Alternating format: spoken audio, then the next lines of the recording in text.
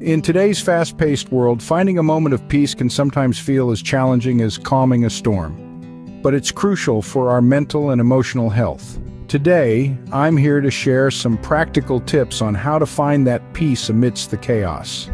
First, let's talk about mindfulness. Practicing mindfulness doesn't need to be complex. It can be as simple as taking a few deep breaths before starting your day or pausing to really savor your morning coffee. It's about being present in the moment.